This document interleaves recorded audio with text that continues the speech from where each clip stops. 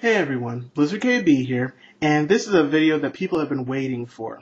This is a video where I compare the two different Teraminxes that are now on the market.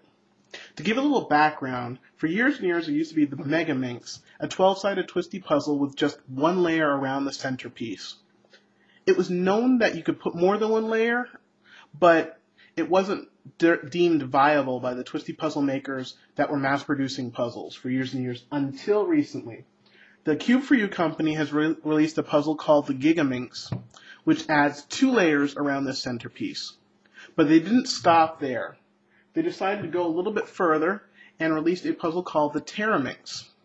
And the Teraminx has 3 layers around the center. Well, another company decided to horn in on the act, and mf8 has released a Teraminx as well. So now these are both on the market, and there is going to get even crazier in the future because C4Y has decided to put out the Teraminx, which will have 4 layers around the center, and that will come out later in 2010. So a lot of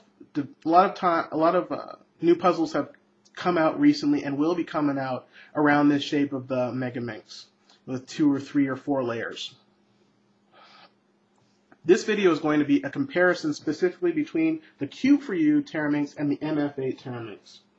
First of all, you can see that the mf8 Teraminx is a little bit bigger than the C4Y one, and it weighs more too. It weighs 760 grams, while the C4Y one weighs 560 grams. Obviously, it's taller as well. Also, the mf8 one is a little bit more rounded around its edges than the C4Y one. It's a little sharper. If anyone's wondering about the color of the mf8 Teraminx, it's a color that's named by the company as milk yellow. There are actually white and black Teraminxes available from mf8, pure white and pure black, but this one is one called milk yellow. And obviously this one from C4Y is just black. Let me look now at the turning of these puzzles. I'm going to try 1, 2, 3 layer turns with my whole hand, and then I'm going to try the same thing with my fingers. First, let's try the C4Y one. If I turn 3 layers, you can hear a little bit of grinding, but it can turn. Before I go any further, let me point out that I have not done anything to mod either of these puzzles, so they're operating on the same blank slate. They're just the same way that they came to me when they got shipped. I have not done any modifications at all. It's straight out of the box. So you just saw me do a 3-layer turn with my whole hand. Turns all right. A 3-layer turn over here. As you can see, it caught a little before I was able to turn it. And I turn over here. Well, I think there's some alignment issues that are going on. So let me, oh, the piece almost popped out on me there. Ugh. Okay, so that's a 3-layer turn. 2-layer turns.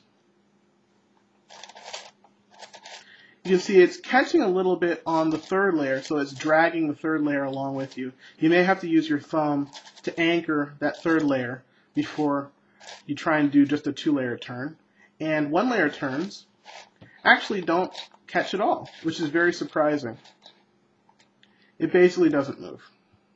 Now let's try that with my fingers, see if I can turn these sides. First, let me try a 1-layer turn. And as you can see, I'm adding some real pressure on here, but I'm not getting anywhere. Let's see if there's an alignment issue. Okay, it can turn, so I'm going to turn and then try and turn it now with my finger, and I'm still not having much success. Okay, I'm going to align it again and try a 2-layer turn with just my finger, and I'm really not getting very far. Now finally, let me try a 3-layer turn. And I'm really trying hard to get this puzzle to move, and I'm not having a lot of success. I'm already trying to move back into using my whole hand where I can get it to move a little more smoothly. Ugh. Okay. Still some alignment issues. I'm going to get it back to its original position, and then we'll try this. Wow. We'll try this with the mf8. Okay, here we go. mf8 with the whole hand, 3-layer, 2-layer turns. It actually catches a lot more than the C4Y one. Actually, you could see that 3rd layer was coming along with me even though I was just touching 2 layers. And 1 layer still catches a bit more than the C4Y one. Let me try another side. 3 layers. 2 layers. I'm going to anchor that with my hand. 2-layer turns. And here is a 1-layer turn. I'm anchoring it with my thumb as well for the 1 layer to make sure things don't move. Here's another side. 3-layer. 2-layer. And 1 layer. I'm anchoring with my thumb. Now let's try and do it with just my fingers. I'll do a 1-layer turn. Oh, whoops. Wow. That was not the side that I was aiming for. Okay, it should be aligned now. 1-layer turns with just my finger. Can it be done? Let's see. If I turn a bit, can it turn? Okay, well, let me try it with my thumb going the opposite direction. If I anchor the 2 lower ends with my thumb, it is actually possible out of the box to start moving one side. 2-layer turns, if I anchor the 3rd layer, I can move it a little bit with my finger. Not as smooth as I would like, but it does move. And 3-layer turns, you can actually do it. It actually works best of all. So it is possible. And there's also the possibility that it could be I just didn't have things aligned correctly, but those are my impressions right now. I do a 2-layer turn. If I hold that, seems to hold. And 1-layer turns here as well. Seems to be working out.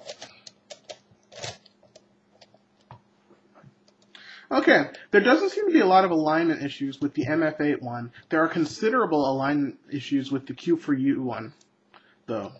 You have to really watch out to make sure everything is aligned. This one is much, much more forgiving. One other thing that needs to get mentioned is the stickers. The C4Y Teraminx has much better stickers.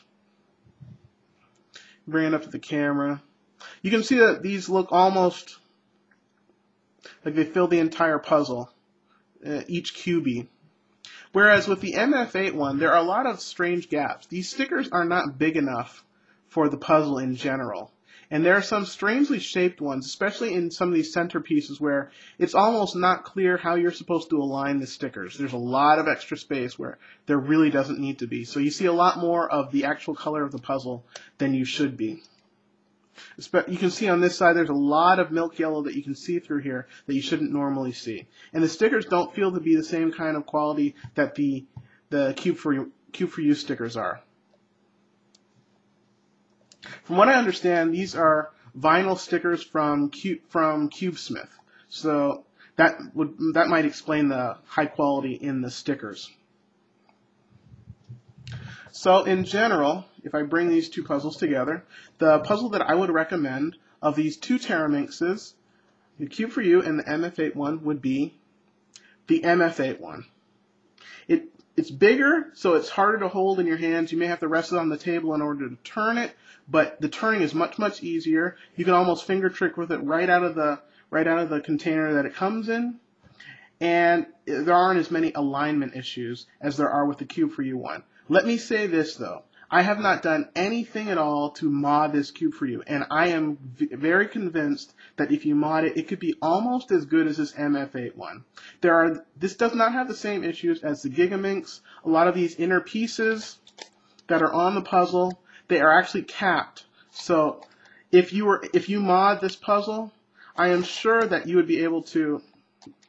This is what I'm talking about. This area here is capped. On the Teraminx, a lot of these were not capped, and so there was a lot of extra catching on this puzzle in the Teraminx, which is not happening in the Teraminx. If you adjust the screws, if you sand it down, maybe if you if you add some lube, if you make some other adjustments as necessary, I'm sure you can get this turning a lot better than you're seeing in this video. I just want to show it straight out of the box compared to this one.